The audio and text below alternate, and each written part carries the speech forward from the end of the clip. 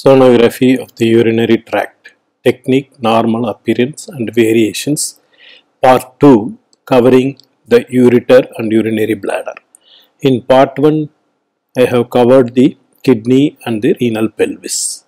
Now ureter, when it is dilated, can be traced to the level and cause of obstruction. As seen here, you can see from the kidney the calyces are dilated. You see the upper ureter is dilated and then you trace it and you see the mid ureter, the pelvic crossing, lower ureter dilated, and when you see the ureter ending up to the bladder and there is a calculus at the UVJ. So that is how a dilated ureter can be traced. But when the ureter is non-dilated, can it be seen and can it be traced? Yes is the answer.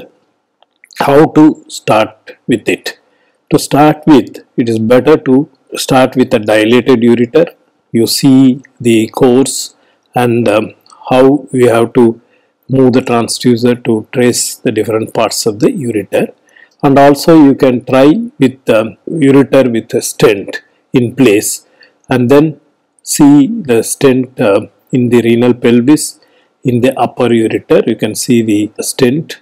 So you know now by tracing the stent a non-dilated ureter, so you can memorize the transducer movement to see the non-dilated ureter, upper ureter, the mid ureter, the level of pelvic crossing, and then the lower ureter you see the stent in place and you see the stent actually entering the urinary bladder through the retrovesical junction.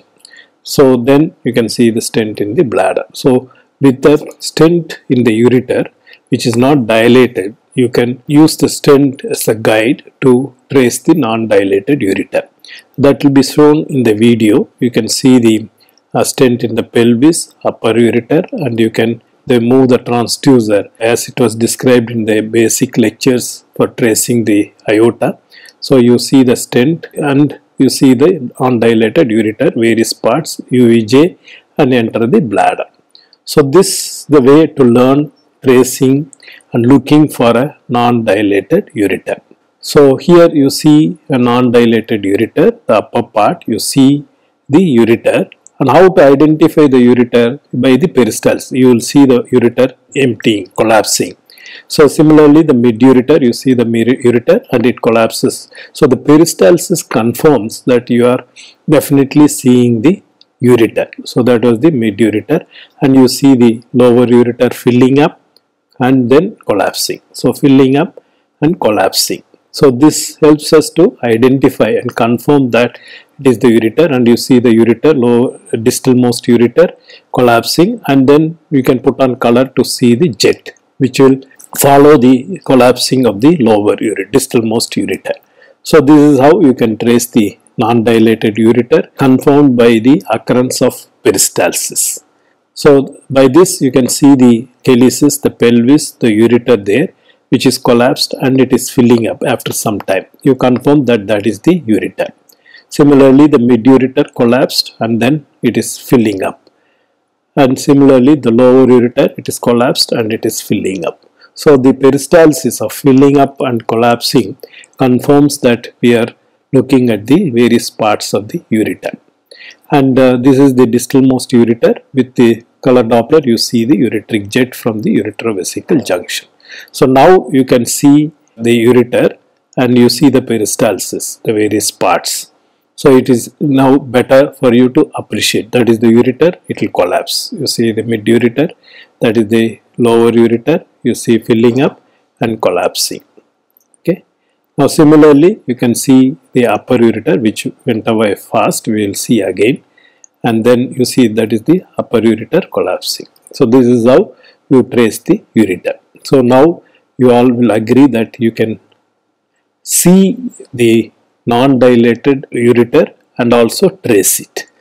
Now coming to the urinary bladder, the protocol is with the patient supine and with a full bladder, so that only we can see the bladder, and make a sagittal sweep, sagittal scan, and then make a side to side sweep, and then turn the transducer 90 degrees, make a transverse scan and make a up and down transverse sweep, so that you scan the entire volume of the bladder. So that is the sagittal sweep in the suprapubic region, and you see the corresponding video, and the transverse sweep, you can see the corresponding video in a male patient.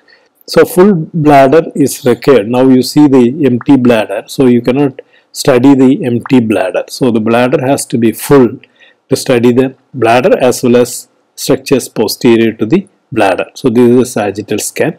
So in the male, you see the sagittal scan and the transverse scan, and you see the bladder as a fluid-filled pyramidal or oval structure, and is filled with echo fluid, and the prostate you see in the male, and the prostate also is pyramidal in shape with medium level uniform echoes.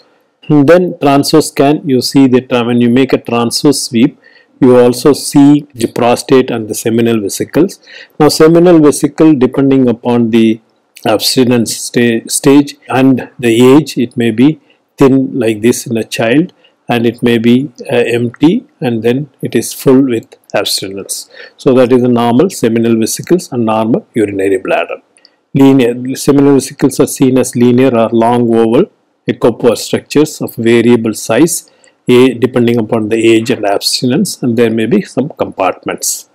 The urinary bladder measurement is done by using the volume tool, taking the length, that is cephalocaudal, and then AP diameter and the width in the transverse scan.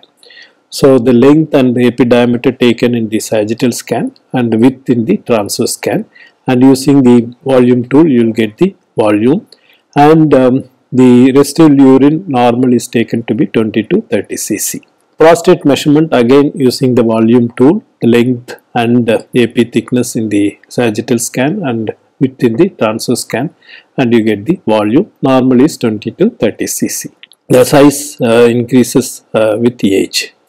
And when you want to study prostate and seminal vesicles in detail, it has to be by transrectal ultrasound. So this is the female sagittal sweep from side to side. You see the bladder and the uterus, and the transverse sweep from above downwards you will see the bladder, uterus and the ovaries. So that is the sagittal sweep and the transverse sweep to see the entire volume of the bladder. Now coming to the uretrovesical junction, on either side you can see the uretrovesical junction. Now you see the distal ureter runs obliquely to join the bladder. So to see the uretrovesical junction, you must see the distalmost ureter by taking an oblique scan along this plane. And when you do that, so that should be the placement of the transducer to look at the uretrovesical junction, and you see the bladder, the distal ureter, and that is the uretrovesical junction. Similarly, when you put a color Doppler, you can see the distalmost ureter with the jet from the uretrovesical junction, which identifies the uretrovesical junction. Then turn the probe for the left side uretrovesical junction. So this is the technique for the uretrovesical junction with color Doppler, with color power angio and color Doppler both. So you can see the collapse of the distalmost ureter with the ureteric jet, which is normal. So ureteric jet, visualizing the ureteric jet is useful in certain situations which will be dealt with in the pathology lectures. Now coming to the trigone of the urinary bladder, how to identify the trigone. So trigone is the triangular part of the base of the urinary bladder between the uretrovesical junctions of both sides and the internal urethral meatus. So this is the triangular area of the urinary bladder which has special tissue and special origin embryologically. So that is the trigone. So how to identify the trigone? You identify the internal urethral meatus in the male, in the female, and the uretrovesical junction. So the area between the two, and that is two uretrovesical junctions and the internal urethral meatus, the triangular area is the trigone. Then the urinary bladder, besides sagittal and transverse scans, in many situations a coronal scan or a high frequency scan are also necessary not to miss a diagnosis. So coronal scan, high frequency scan using a high frequency linear probe helps us to see the anterior wall of the urinary bladder better. The coronal scan is done by placing the transducer in the right. If suppose you want to see the left lateral wall of the bladder, you have to put that probe in the right iliac fossa and are parallel to the body, and then make a sweep to look at the, now this is the probe in the right iliac fossa. The beam is almost coronal. So you see this part of the bladder, left lateral wall of the bladder better, and make an anteroposterior sweep so that you see the entire wall. So this is the video showing the same movement. So from the right iliac fossa, you make a coronal sweep so that you see here, this will be the left lateral wall of the urinary bladder. So this is useful in certain situations. I will show one illustration of this. Now this is a patient presenting with hematuria. You see the sagittal scan, transverse scan, the urinary bladder is normal, and the high frequency scan also shows that the anterior wall of the bladder is normal. So here you see the coronal scan shows mass in the ipsilateral side. So this is from the same side. When you do a coronal scan, you see the mass, or you may see a mass here in the opposite wall. So that is brought out only by a coronal scan, but it is also brought out well within a post-void scan. So post-void scan is also important, not only for residual urine. Some mass lesions or some pathology become obvious either on a coronal scan or in a post-void scan, or in some anterior wall lesions in the high frequency scan. Now one warning regarding the bladder in a female particularly. Now here this is a sagittal scan in a patient with acute suprapubic pain, and you see the with suprapubic tenderness. So this is it urinary bladder? But here in transverse scan, sagittal scan and transverse scan, it looks like bladder. But if you have a doubt, because it is tender and you have a doubtful bladder here, when you have a doubt, repeat after some time, or you catheterize and repeat the scan, so that if it is bladder, it would have emptied and you will think that this is a cyst. And the clue here is the bladder, thin bladder seen here. So when you have a doubt, then you can repeat after some time where you see the increase in volume of the bladder, or catheterize to empty the bladder and see. So this is a transverse scan. You see the bladder on either side better, and this is actually a cyst. It is not a urinary bladder and cyst, ovarian cyst, which has resulted in torsion. Now endovaginal scan in a lady and a transrectal scan in unmarried women and males can be used to our advantage to look at the distal most part of the ureter when it is not seen well on abdominal scan, and you can identify by the uretrovesical junction by the jet also. So here you see the endovaginal scan and you see the ureter, distalmost ureter, and which is slightly dilated, and you see the calculus better seen by endovaginal scan or transrectal scan. And here another example of a dilated, slightly dilated distalmost ureter. The obstruction is due to a soft tissue mass in a diabetic patient. It is a sloughed papilla causing obstruction in the lower ureter. So that is well seen by either endovaginal scan or TRUS. Another example of a lower ureteric stricture. You see the dilated ureter and the narrowing, smooth narrowing of the distalmost ureter, indicating a stricture. Whereas here you see the dilated ureter and you see an irregular mass filling the distalmost ureter, indicating that it is a lower ureteric tumor, carcinoma. Now endovaginal scan or transrectal scan can also be used to evaluate the base of the bladder. And in here 3 examples of carcinoma of urinary bladder. You can look for the infiltration of the serosa. Here it is not infiltrated, here it is infiltrated. Infiltration of the mural infiltration, which is seen here and here. But still the serosa is intact here. If there is serosal involvement, that will be seen better. So level of invasion of tumor can be better assessed by either endovaginal scan or a transrectal scan.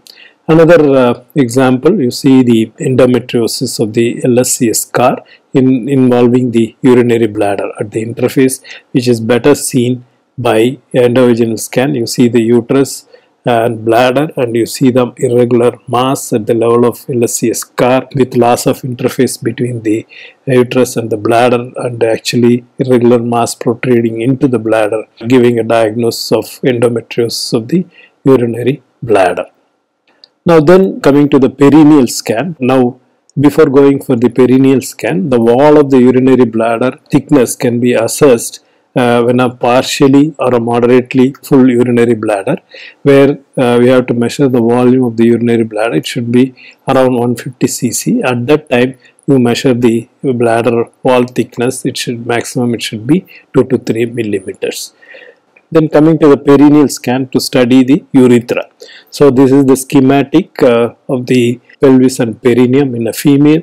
So when you place the probe here and do a scan, the scan will be like this. So that is the probe, and you see the pubic symphysis, and you see the bladder and the urethra. So that is the bladder and the urethra, and then you see the vagina. So that is the vagina, and this is the rectum. So that is in a child, and in an adult you see the pubic symphysis, and you see the urethra as an echopore structure just beneath the pubic symphysis from the urinary bladder, and the vagina. The mucus in the vagina gives it an echogenic appearance with echopore walls, and finally the anal canal. So this is the normal appearance of perineal scan of urethra and vagina in a female. And here some examples of abnormalities. So this is the urethra, and adjacent you see a cystic area, urethral diverticulum, and a proximal urethral diverticulum filled with milk of calcium, as seen here as an echogenic mass. And periurethral abscess is seen, that is the urethra, and this is the vagina. In between you see a tender fluid collection with enhancement, so that is a periurethral abscess, and we can do a 3D to look at how far the periurethral abscess encircles the urethra. Now this is perineal scan in a female with stress incontinence, and you can see the scan at rest, and with Valsalva you see that the bladder herniates, collapses into the vagina. That is a cystocele, and this is the video showing the collapse of the bladder into the vagina. So that is a cystocele, and there is a rotatory descent of the urethra. So this is assessment of pelvic floor is a separate lecture. So perineal scan of urethra in a male. So that is how you place the probe, and so the image will be like this. It will be turned like this, where you will see the pubic symphysis, bladder, the posterior urethra, and the anterior urethra. So that is the posterior urethra, anterior urethra in a child, and here you see the bladder, and you see the structures, that is the pubic symphysis, bladder, the rectum, the urethra, the posterior and the penile urethra marked in the image, and you can actually do the sonographic micturating cystourethra, and you will see the bladder contracting, and you see the urethra being filled with urine, distended with the fluid, which is seen on ultrasound. So this is sonographic micturating cystourethrogram, which is useful in the diagnosis of posterior and anterior urethral valves, that we will see in the abnormal section. Now penile urethra also can be seen by high frequency scan. Now this is the scan of the penis. From the dorsal aspect you see the corpus spongiosum here. So the urethra will be in the corpus spongiosum. This is axial scan of the penis. This is the two corporocavernosa and the single corpus spongiosum. On the ventral aspect, the urethra will be within the corpus spongiosum. We can do it from the ventral aspect also. We will see that. Now this is a patient with dysuria, and bladder and urinary tract was normal, and when you do because of the severe dysuria scan of the penis from the ventral aspect, you see the corpus spongiosum with the urethra, and in the urethra you see a calculus impacted there, which was the cause of dysuria. So there is a calculus in the penile urethra.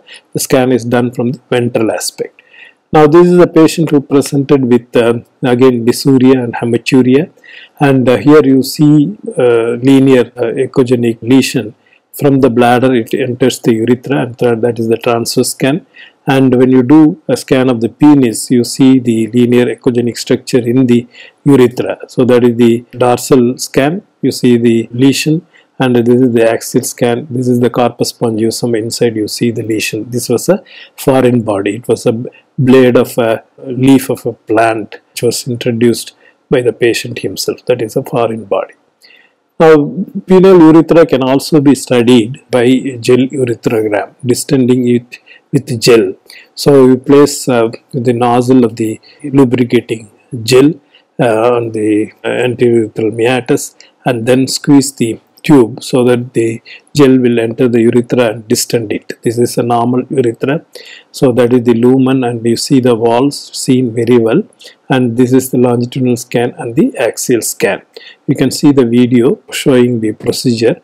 You see the gel moving and distending the urethra. So very well seen. So what are the pathologies we can pick up? You can pick up a stricture. That is the urethra, and you see the narrowing with the wall thickening. That is the stricture of the urethra as seen on the retrograde ureterogram on X-ray. And here this is a patient who had total cystectomy for carcinoma of the urinary bladder, presented later with urethral bleeding, and the gel ureterogram shows the distended urethra and an irregular mass from the ventral wall of the urethra, which on color showed flow, indicating that it is a recurrent tumor in the urethra. Another case of urethral bleeding, that is the dorsal scan, the two corpora cavernosa and the corpus spongiosum. In the place of urethra, you see multiple cystic areas. In the axial scan, in the longitudinal scan, again you see linear tubular structures, which on gel ureterogram, again ventral scan confirms the same, which on color showed flow, indicating that it is a hemangioma. The same which on gel ureterogram is better seen. You see the urethra and you see the hemangioma of the walls. So this is a hemangioma of the penile urethra, which has resulted in urethral bleeding. Thank you for your attention.